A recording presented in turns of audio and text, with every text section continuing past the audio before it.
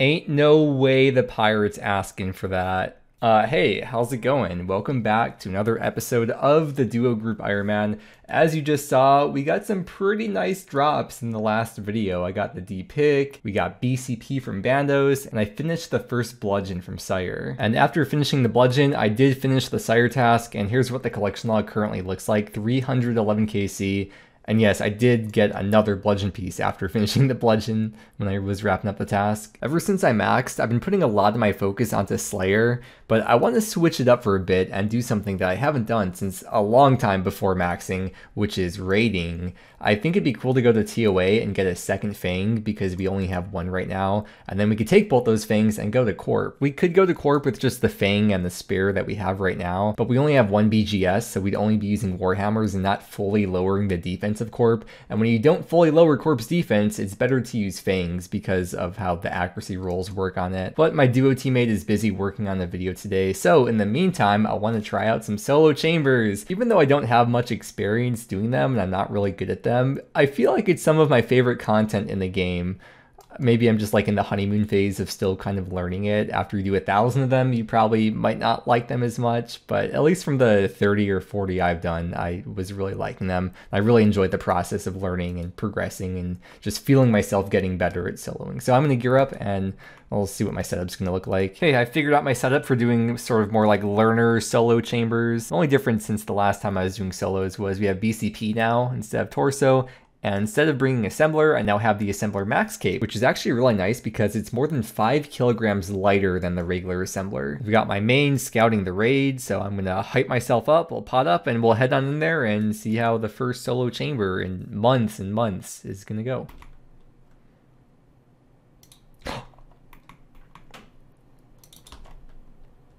Wait, I'm not gonna get hit, right? Even though I got teleported. Yeah, wait, no, that's dumb. Okay. Hey, I'm also 99 mining now, which I don't think, yeah, no, I wasn't last time I did solo chambers. So that's another kind of upgrade because now I do more damage against Guardians. So this was my first time raiding in a long time. Like I said, first raid back, and just like so many other bosses in the game, when you haven't been to them in a while, it's nerve-wracking to go in at first, but once you jump on into the pool, it's like riding a bike. You just never forget, unless Mr. Krabs unwinds it from your memory. But it was a really nice feeling having the muscle memory immediately come back. I could get back into doing 4-to-1 or knowing when to 3-to-1, and just overall remembering how to figure out where Ulm is at in its attack cycle. There's something just so beautiful about the numbers and math of how solo Ulm accidentally worked out that just makes it so satisfying, and I can't quite put into words why it's currently my favorite content in the game, but maybe someday when I'm more experienced, a lot more experienced at this, maybe I'll figure out and be able to articulate myself better. No! Oh, I thought, okay, that's unfortunate. All right, there is the first raid. Nice. What was that? Chambers of Xeric Master. Oh, is that for getting 75 KC? I will say I definitely don't feel like a master right now, but hey, I didn't die at Ulm at least. Let's take a look at the loot here. And speaking of loot, let's check the, what's the plugin called? Ah, yes, the Raids Data Tracker plugin, my favorite. I now have about 2 million personal points with 5 purples in my name. And the drop rate for 1 purple is about 865k points. So I should have seen like 2.5. So I'm very, very lucky at this point. I think I just wasted all my RNG at Sire last video, so don't expect any purples anywhere this video. Wow, I will say I was not expecting to get a new PB today, much less on the second raid back, but that is 3144. Definitely a much smoother Ulm this time than the last one. I feel so efficient doing birdhouse runs on my group Ironman and then like scouting raids in the main. Uh-oh, I only have 30 minutes to beat Ulm. So much pressure.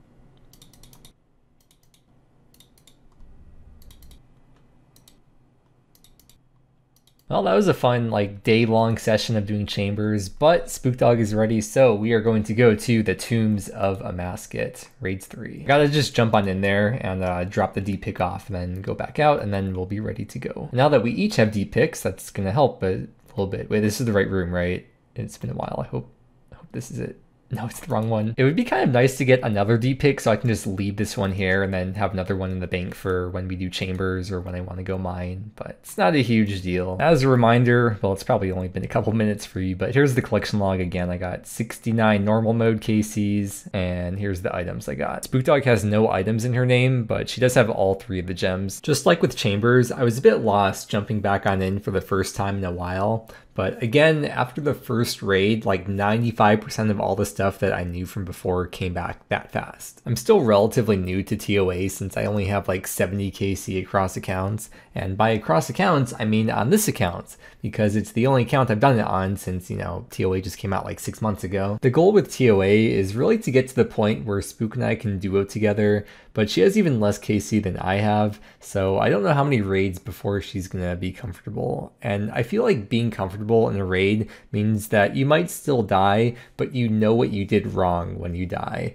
And I would say not being comfortable is when you don't know what you did wrong when you die. I mean, without being told what happened, that is. Raids are kind of like pooping. It can get frustrating when you keep wiping over and over and it feels like nothing is getting done. So that's why I got a bidet. Wait, no, I mean, so that's why for now we're raiding with friends, having fun, and whenever she feels like she's ready, we can try out duos. I think it'd be really fun and chill for us to be able to run 150s together. But right now, I probably don't have the gear, or at the very least, the skill to be able to hard carry after an untimely death. The way we've surrounded him looked really cool. Like we're doing KBD in 2007. Oh, nice. Cool That's not good, though, because now I don't have anything equipped. Whoa, was that a 1 boulder skip? Actually cracked. I figured it out. Your heart rate increases.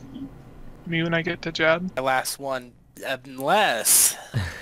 Unless. I have to go for the back-to-back. Oh my god. Oh, it's... Holy shit. It's purple. Whose is it? It's not mine. Oh, I think Oh it's my mine. Oh yeah, no, I've got a key. I've got a key. Alright, let's see it. What we got? Let's see that shadow. Okay, here we go. No God way. damn it, I'm here for the Please back-to-back. be a Fang. Let's go.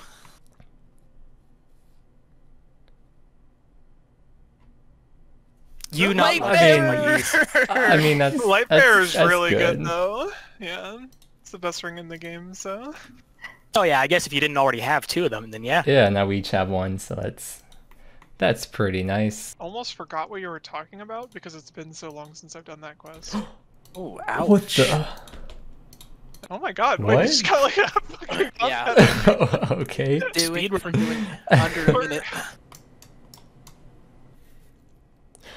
Hey, that's a bucket. It's the 3rd one. Very cool. It is time. I'm currently working on cleaning up the group storage. Not that it was full or anything, but I think it'll just look a lot nicer to only have like the necessary items in here. Well, not necessary items, but just like items that will actually be useful someday. Okay, I got it pretty cleaned out. These are all... Whoa, I've never seen that message before. That was weird. While I was recording too. Okay, I've never seen that. So these are items for Spook Dog to take. These are like clue items and just a few other random things. And then these are like collections of items that we might someday use or just kind of cool to see pile up in the bank. I did all this without even talking to her about it, but I'm sure she doesn't care. And the rest of this stuff is to get sold to the general store. I don't know why we had like all this stuff. It's all from the early game where it's like, oh, all these unstrung bows, we can alch them while doing agility or something, but obviously we never ended up using them. And my reward for cleaning out the group storage is about 100k GP. Pretty nice payout. Another bank slot freed up. I am delivering the Knight's Notes to certification. Hey, how's it going? And welcome back to another game update day today. So if we look at the update post here, there's some pretty useful changes for me at least. Wait, so you can filter spells in the magic tab to resize them. So let's filter... And then there should be an option here, enable icon resizing. Let me just close some of these. Okay, let's take a look. That looks so ridiculous. The next thing is related to birdhouse runs. You can now use allotment. Yeah, well, it doesn't say here, but it probably says in the actual post. You can use allotment seeds now, and I have a lot of potato and onion seeds saved up. They should all be in the seed vault, so let's see how many I have. I'm glad I saved the potato and onion seeds and didn't just drop them while I was thieving Master Farmers. I would just dump them into the seed vault. and this is going to last a very long time for birdhouses. Of course, on top of all the hop seeds that I already have. Oh, and the post says you can use flower seeds too. I don't have as many, but I'm probably not going to use these anywhere else, so may as well use them for birdhouses eventually. Crafted runes will be added directly into the rune pouch. You don't have to equip the magic secateurs for their effect to work. Also affect bushes and limper roots. It did not work on those before. I think some people thought they did, but they did not in fact. I mean, I already did my whole 99 herb lore and farming grind without this effect working, but at least going forward. Another update that I think is kind of big, but it's sort of just hidden in the other changes section, is that there's now a high scores table for skillers and pures. At the top section here, you can see the account builds all the way on the right, and there it is, skillers and 1 defense. For those of you that didn't know, I do have a skiller series on my channel. The account's name is See Ya Later Boy, and I do have 99 smithing on that account, but it is not ranked for total level. So you can't actually look it up on the high scores. If I try to look it up, it'll just say no results found. So if I wanted to actually show up, I would have to play that account. But I don't know, I just like Ironman accounts, so probably won't play it. A couple other cool things: when you're using bones at the POH altar, instead of just using the bone that you click on, it'll always go from top to bottom, left to right. So you can just like start from the bottom of your inventory and just keep on clicking the same bone the whole time. And high scores, they had the minimum KC of 50. We'll now have a new minimum KC of 45 to be ranked. Okay, that's all I want to go over. Oh hey, would you look at that? I'm on the lunar spellbook, but I have the ancient runes in here, so I can't, yeah. Save me, teleport, save me, please. No, no.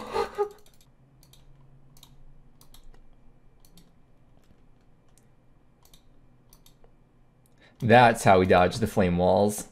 Well, not exactly necessarily the proper way, because then you kind of mess up the 4-to-1, but it's what works for me for now, at least. Here's a very fun clip that I really enjoyed being a part of, and I'm sure if you've ever done solo chambers before, or even team chambers before, you probably really love when this happens, and this is probably your favorite part of raiding.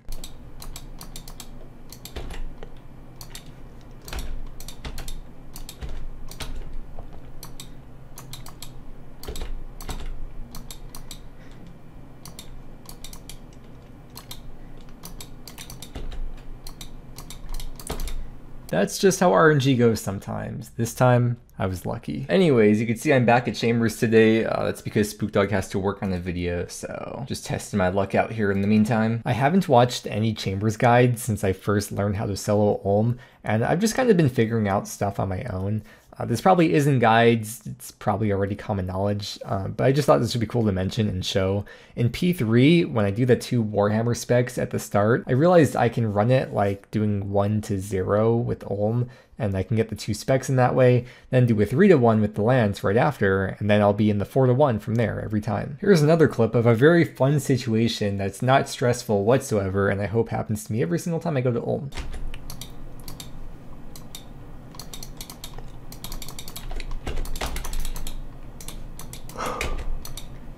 I was so confused until I saved this clip and watched it back, but what happened here was I got the teleport and the falling crystals at the same time, but I didn't know I got the teleport because the falling crystals gives that red ring around you, and I wasn't able to see the white ring for the teleport, and the actual teleport portal was just out of view of my camera because I was zoomed in slightly too much to see it, and that very unlucky series of events led to a very unfortunate situation, but luckily I survived through it, and I have this clip to show for it and explain what happened. That's a pretty healthy amount of leftover supplies. I'm actually really happy getting silver ore because I have to make a bunch more of those expeditious and slaughter bracelets. I won't have to do any shop hopping around the blast furnace to buy more. Here's the current state of my acid walk or acid run. Whenever I get the acid trail when I'm doing 4 to 1, I don't have much practice doing this yet. Wait, here's my favorite part. So as soon as I get the acid, I just stand there drowning in the pool.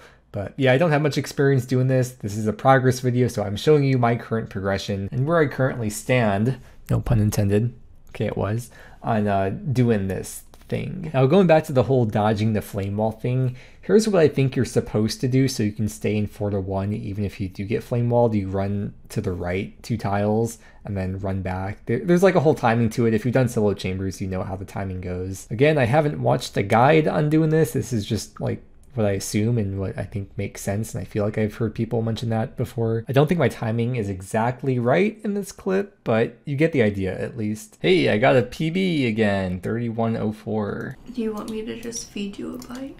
No, it'll distract me too much.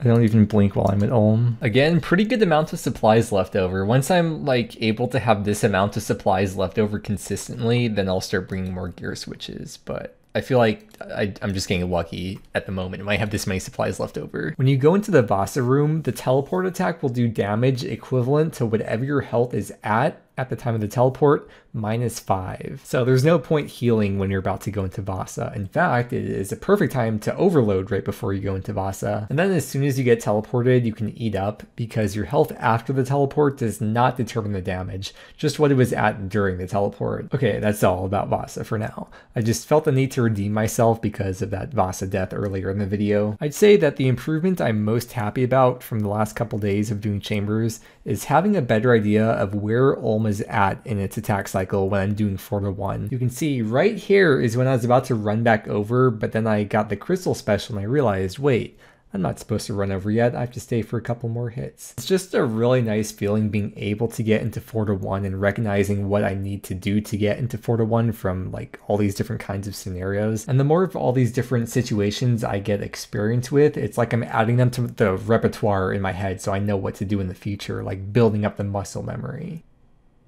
If you ever want to go AFK during a raid to like use the bathroom or grab some water and you want to min-max your time, I'd recommend waiting until a scav room that has one of those trees or rocks that you can chop/mine and get that little bit of extra points in. So I get to the mutt room and I'm just chopping the tree as you normally do in a solo. The little mutts just attack me, kind of going back and forth between ranging and meleeing. And he starts walking away, still attacking me as he's walking away. And then suddenly he stops attacking me. So for the rest of the tree, I'm just chopping it and he's too far away and de-aggroed on me. I finish chopping the tree, I zoom out, and he just de-aggroed me. I don't think I've seen that before. He just got bored and walked away. I showed you my acid run before, which I'm not very good at, but I like to think I'm at least a little bit better at doing the, is there even a term for it? A crystal run, falling crystal run? Anyways, I have a pattern I like to do for the falling crystals, as you can see right here. It works well for me at least, as long as you don't take damage and you're still doing 4-1 hits with Ulm. Everyone has a different journey in between, and there's not always necessarily a right or a wrong answer. I mentioned 1-0 earlier in the video, and I'm pretty sure I've heard that term, that it's actually a real thing and the actual name for it. It's literally just doing 1 hit to Ulm every rotation you run back and forth, and Ulm simply cannot attack you at all. The downside though is that your overall DPS is lower since you're spending more time running than hitting. But I can think of a few situations where that'd be useful. The most common scenario that I would probably use it for is when the melee hand is almost dead and you want to just get those last few hits in without worrying about getting yourself into the 4-1 cycle, because you can get into 1-0 anytime and it's guaranteed no matter where Ulm is at in its attack cycle. Another situation I can think of is maybe if you're desperately low on food but you have enough stamina so you have time to kill just running around back and forth. Or the other situation, maybe you have a slower hitting weapon like a scythe or fang. Probably other things that I can't think of, but having a slower weapon would probably make doing 1-0 a little bit more worth your time.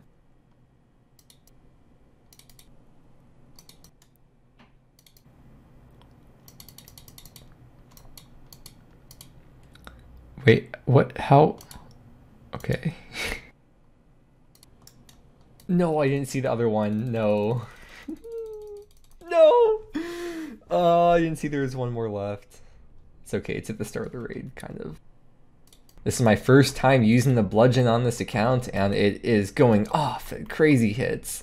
I like how all 3 of the attack styles are all strength training, like there's no defense or attack option. I need to get an Elder Maul, dude. Wait, no, I shouldn't say that because I'm gonna jinx it. No, I mean, I want one, that'd be great. Reverse psychology.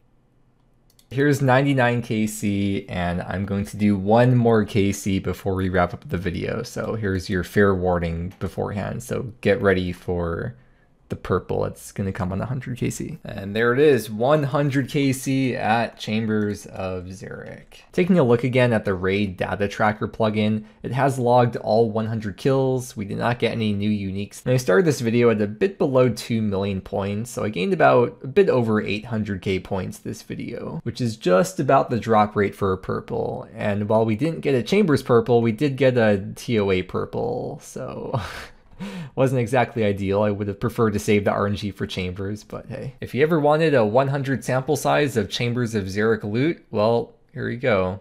Yeah, I got those 5 uniques, which are the bulk of the value. In the next video, me and Spook will probably just continue on doing more TOA. Maybe I'll do some Chambers, maybe I'll do some Slayer on the side, who knows. But either way, hopefully we'll get some good RNG next video. With that said though, make sure to check out my duo teammate SpookDog's channel, linked below in every video description. Thank you so much for watching. I hope you enjoyed, and I hope that you have a great day, and I will see you again next time.